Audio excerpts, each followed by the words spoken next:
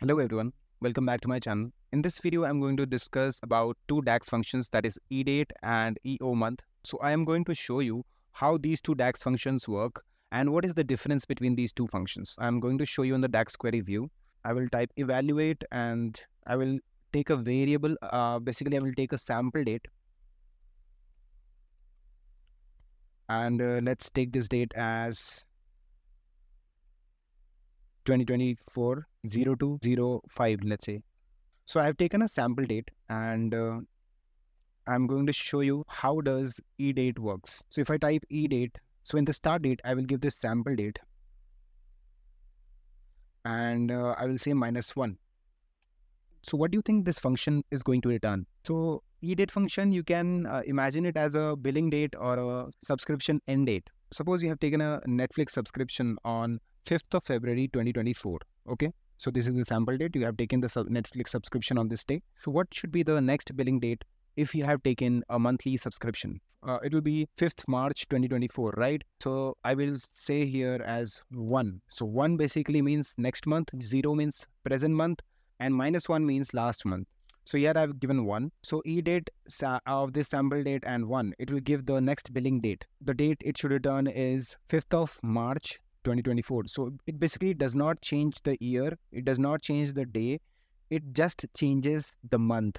This should give me the error because it's a single value, it's a scalar value, and DAX Query View returns only the table value. So what I will do is I will add a table constructor with this curly braces. Now this is a table value. Let's return this. So it will give me, see, 5th March 2024. If I say you have taken 2-month subscription, so it should now return 5th of April 2024. If I say run, see, 5th of April 2024. So it works like a billing date. Similarly, if I say -1, it will give me the previous billing date. It will be giving me 5th of January 2024. See. So now let's see what EOMONTH does. So I'll copy this code. I will paste it below.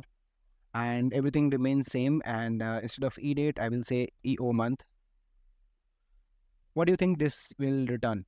So EOMONTH basically gives the last date of the month specified. Irrespective of the date, for that month, it will give you the last date. So whatever interval you have mentioned, it will go back to that month and it will return the last date of that month. So here we have mentioned 5th February 2024 and we have provided the interval as -1. So it will go to previous month, that is January, to give us the end date of January. So let's see.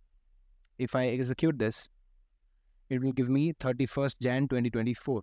Here, if I say interval as 0, 0 means current month. So it is going to give me the end date of the current month, which is 29 February 2024.